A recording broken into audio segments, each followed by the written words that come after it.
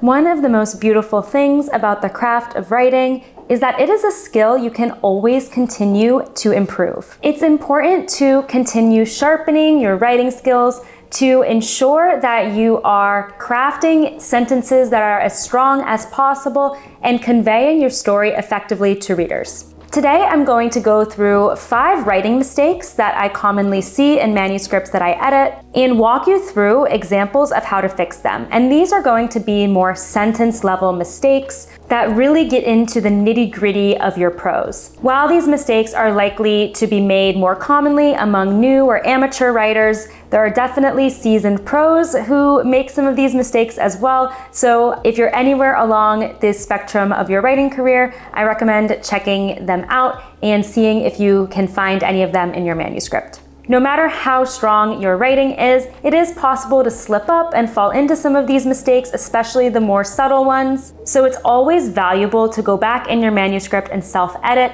with these tips in mind. And these tips will apply across genres, but are mostly geared toward writers who are working on fiction projects. If you are a fiction writer or you're potentially working on a book project or interested in the publishing industry, I recommend subscribing to my channel. Every week I either go through writing tips like this or I talk about the publishing industry, and I would love to have you around. So let's dive into the first writing mistake, which is redundant phrasing. This is when your sentence includes extraneous words or phrases, typically descriptive phrases, that are actually already implied by other words in the sentence. So as a result, your sentence just becomes a little bit clunky and bulky, and you can distill it down and simplify it. You'll actually be able to get the exact same meaning across without those extra words. So this just really helps ensure that your prose is smooth and clear and concise. Redundant phrasing is one of those writing mistakes that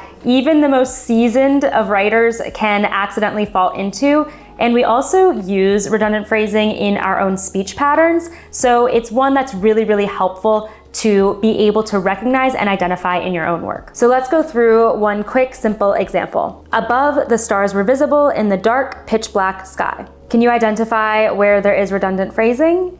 Dark and pitch black essentially convey the same thing, so you don't need both of those descriptors here.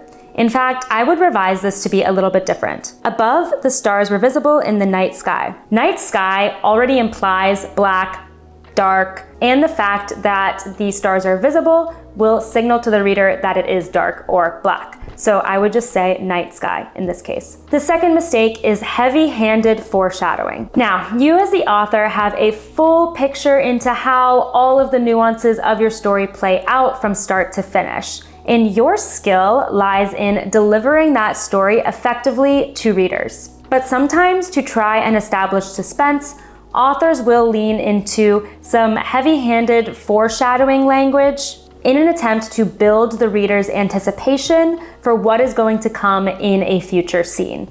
Often, this language will come in at the end of a scene or the end of a chapter. I often find these bits of foreshadowing just a bit overdramatic, maybe even melodramatic. It almost feels like the narrator is winking or nudging at the reader. And if the plot development in question is going to occur in one of the subsequent scenes that we're very close to seeing on the page, I just don't find it necessary to include this type of foreshadowing. And I prefer to really just experience that surprise and shock of the plot development when it actually happens.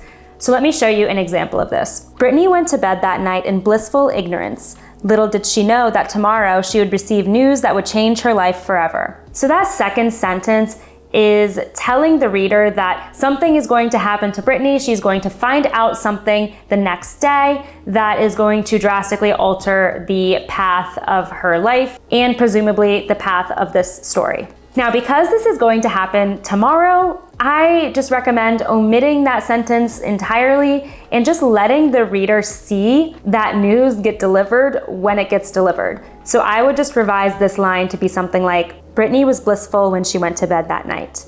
And just cut the scene there. The fact that you are calling attention to Brittany being blissful when she goes to sleep that night already gives the reader a little inkling of suspicion that something is going to go wrong. So that's a much more subtle approach rather than this heavy-handed foreshadowing that really tells the reader exactly what they have to expect in the next scene. The third writing mistake is subject and verb disagreement. Now, subject-verb agreement is one of the basic principles of English language, but when you are writing stylized fiction and you have complex sentence structures, it can actually be quite easy to accidentally mix up your subject-verb agreement. You always want to make sure that your verb structures relate back and apply directly to the subject of the sentence. Otherwise, if it is unclear what subject the verb is supposed to match to, it's going to be very difficult for the reader to actually interpret what you're trying to convey. This issue most often occurs when you are using a gerund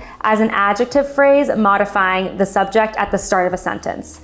And if you, like me, have forgotten all about sentence components and parts since middle grade English, then let me just show you an example and you will be able to see what I mean. Sweating profusely, the run home took longer than Mark anticipated. Can you see what's wrong with this sentence? Technically, the subject of this sentence is the run, and therefore the phrase sweating profusely is applying to the run. However, we know that a run cannot sweat profusely. So even if you're able to understand the meaning of this sentence, which is that Mark is sweating profusely, you still want to make sure that your sentence is clear and grammatically correct. So you would rephrase to something like this. Sweating profusely, Mark ran home, the journey taking longer than anticipated. Now, Mark is directly related to that phrase, sweating profusely. The fourth mistake is not putting flashbacks in the distant past. If you are writing a work of fiction, lots of times you will incorporate flashbacks to talk about a character's memory or something that they've experienced in the past that then comes back to relevance in the primary narrative. However, when you do this, keep in mind that the flashback must be differentiated from the primary narrative, or it will be difficult for the reader to tell what is going on in the primary narrative and what is going on in the flashback, especially if you flesh out the flashback as a full scene. If you are writing your story in the past tense, which is the most common tense to write a fiction story in, then your flashbacks need to be written in the past perfect tense, which is the tense where you have had before the verb phrase. This will show that everything in the past perfect tense belongs in the flashback versus everything in the regular past tense is what's happening in the primary narrative. Again, this will become much clearer with the example, so let me read through that. Mary thought about the night she first met Jacob. They were at prom dancing with their dates. She caught his eye across the room and smiled. Turning away from his date, he walked over to Mary. So every sentence in this passage is written in the past tense, the simple past tense, which technically means this is all being attributed to the primary narrative. And it's difficult to tell when we are actually entering the flashback from what Mary is currently doing in the scene. So let me show you how you would revise this to differentiate the flashback. Mary thought about the night she first met Jacob. They had been at prom dancing with their dates. She had caught his eye across the room and smiled. Turning away from his date, he'd walked over to Mary. So all of the verb phrases that belong to the flashback now have that past perfect tense, and therefore we are able to tell what happened in the distant past versus what is happening in the present narrative. The last writing mistake I want to go over today is an undefined it. Now, a sentence with it as one of the subjects might be perfectly grammatically correct, and it's not necessarily going to set off any of your writing software flags or warnings. But make sure that anytime you are writing a sentence that contains it is very clear what it is referring back to. Otherwise, the meaning of the sentence is going to get very quickly muddled and difficult to interpret. Let's look at an example of an undefined it. Claire was worried about her test results, yet excited about going on the date with Josh. It made her toss and turn as she tried to sleep. Can you identify what that it is referring to? Specifically? It's not clear. It could be the worry about her test results, or it could be her excitement about her date with Josh, or it could be both. We don't know. So let's look at a revised version that more specifically clarifies the meaning. Claire was worried about her test results, yet excited about going on the date with Josh. The anxious mix of emotions made her toss and turn as she tried to sleep.